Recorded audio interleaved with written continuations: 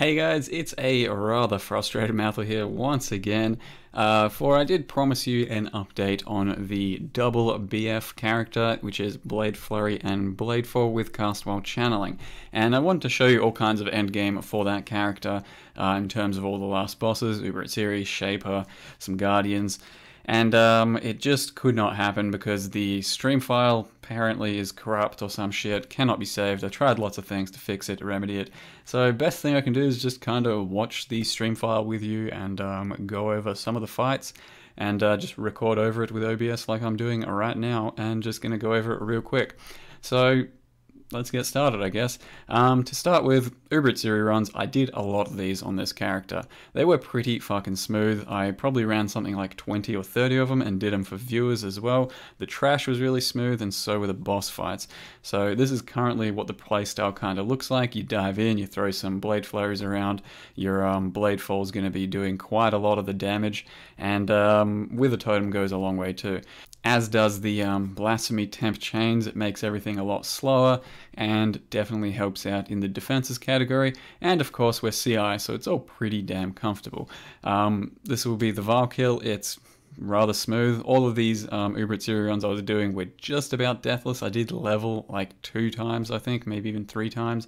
Off of just pure Atziri runs, and a lot of them were deathless. They're all pretty smooth. The DPS is, you know, it's good once you get Wither Totem scaling and going, so make sure you're always dropping your Wither Totems for these bosses. As you can see, the Wither is huge impact when you get it going.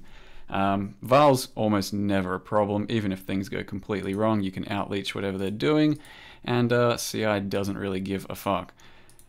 The trio we'll find potentially any second now. Oh, they're dead. Oh, he's dead again. Oh, still dead.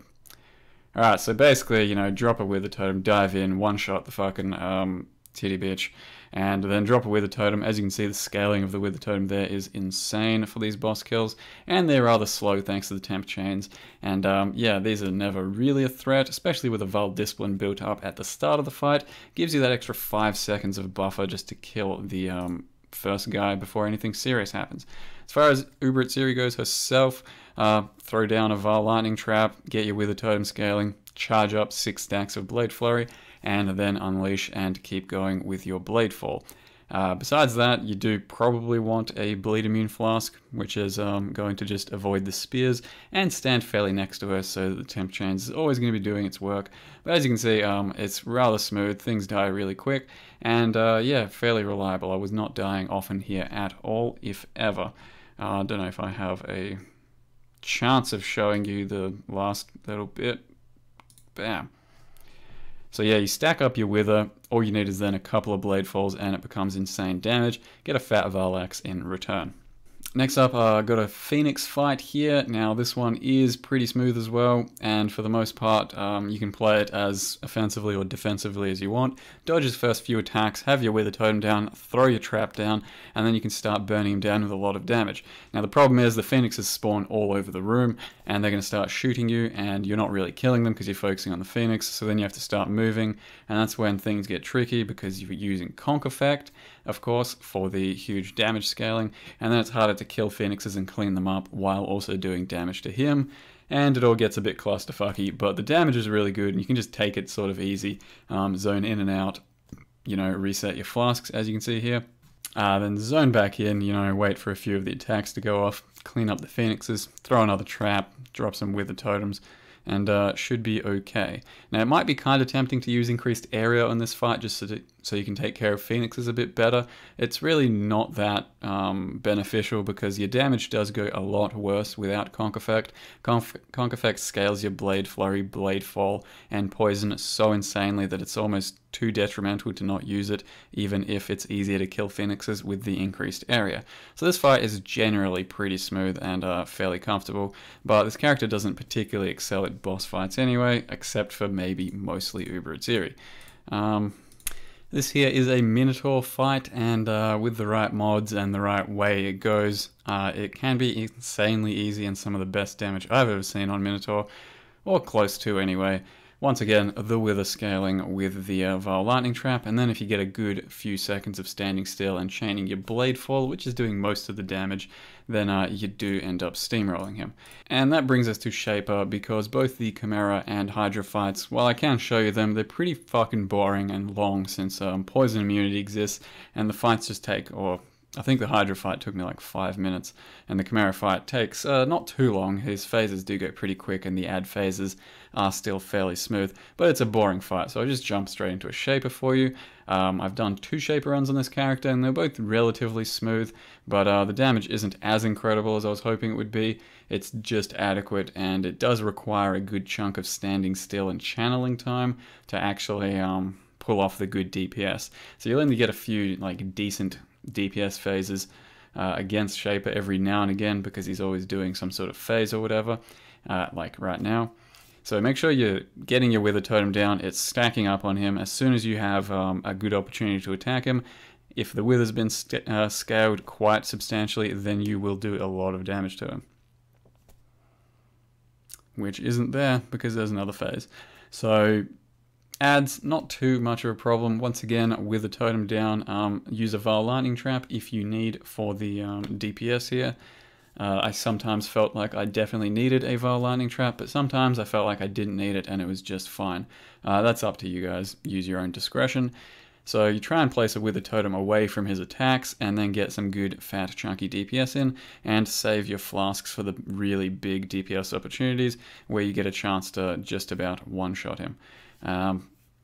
Just wait through this phase again. This should be a decent DPS phase over here. He's finally going to stand still for a second. Wither's scaling quite substantially. Flask go off, you get a lot of channeling time, and he'll die rather quick. And that's how Shaper should ideally go in a perfect scenario with this type of character. You can of course get more energy shield or scale a bit more damage if you need. Long story short, Shaper dies a lot, Atziri dies a lot. The poison immune guardians are pretty shit for us, and that's just not anything you can do about as a poison based character, but it lets you farm Atziri very easily while being pretty crap against those sorts of guardians. Lastly, I will show you a Chayula run. So it's not too bad. DPS is decent enough against it. Got through the breach okay. Nothing there hurts too much since we are CI, and the DPS was good enough to get through it. And Chayula herself, I expected to be kinda rough, but well, I don't know. The DPS is okay, and we're CI. We have Vile Pact. We have Leech from Atziri's Flask. So it's apparently really quite easy. In any case, I'll give you an update about the character in the other day when I updated or tried to make this video. So it's a bit out of sync, and I may talk about stuff that I've already talked about, but this is what I recorded just the other day about this character, giving you updates. And I will unfortunately say there's a Chayula run incoming, but there isn't. This was the run. So thank you very much for watching, and see you guys next time. There was just a few things I wanted to go over that I didn't cover in previous videos, or that may have changed a bit throughout the process. We hit level 92, it's a Pathfinder. Most of these, the last couple of levels I got through Atziri runs, because they were fairly deathless and consistent and smooth. I ended up doing quite a lot for viewers as well. My accuracy on Blade Flurry is 83%. It's not that important since it's not that much of a damage, but I'd say go for at least 85 or 80%. I mean, shooting for about 85, any more than that's not too necessary, I wouldn't say. And that's why I'm using an Ice Golem for the accuracy that it provides. Now, the Skin of the Loyal I wanted to go over real quick. It's kind of just a budget option. So I bought this when it was 1 Exalt, and it's got locked in colors, 3 greens, 3 blues.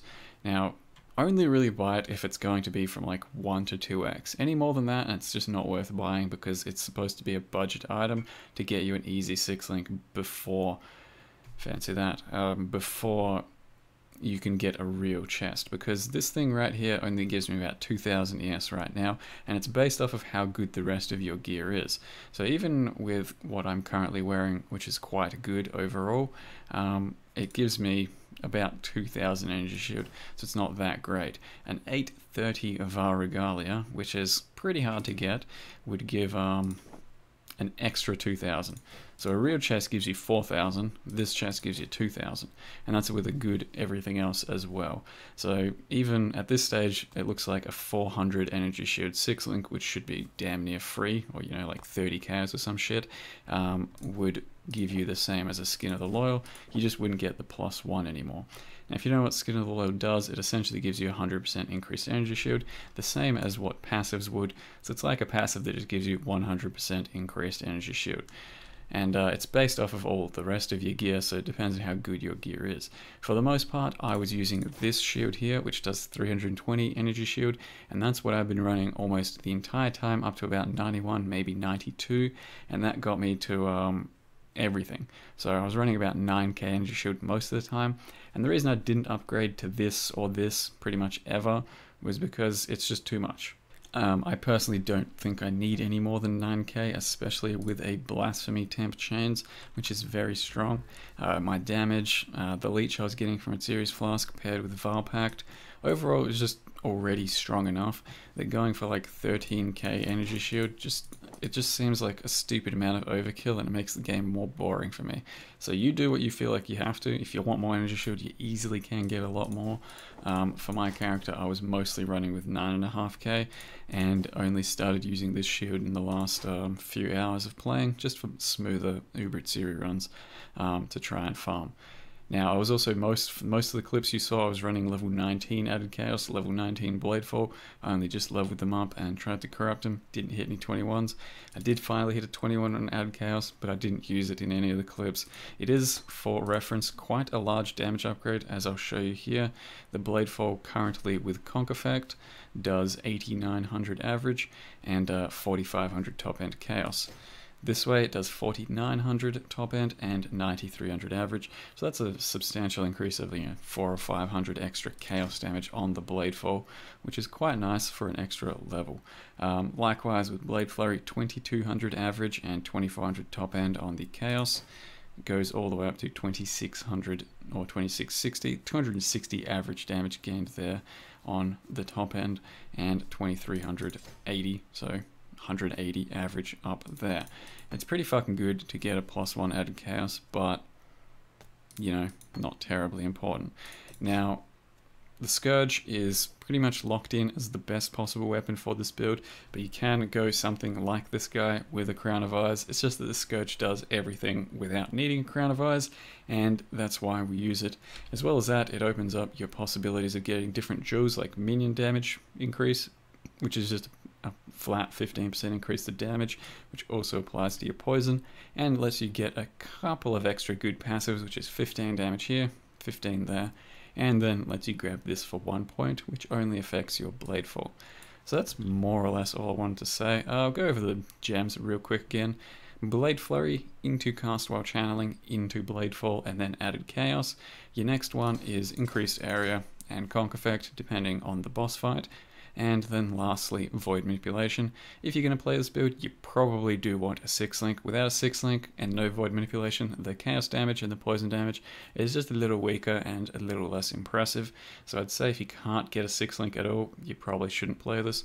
And one other thing I want to mention is Sin's Rebirth is quite insane because it does scale with Pathfinder and with Alchemist. Don't ask me why, but increased flask effect does affect the Unholy Might. So you can see here, Unholy Might gives me, let's just say over here, 8,600 average damage with Unholy Might, 8,683. And if I take out one of these passives and then press it again, 8,300. So that's just popping Unholy Might.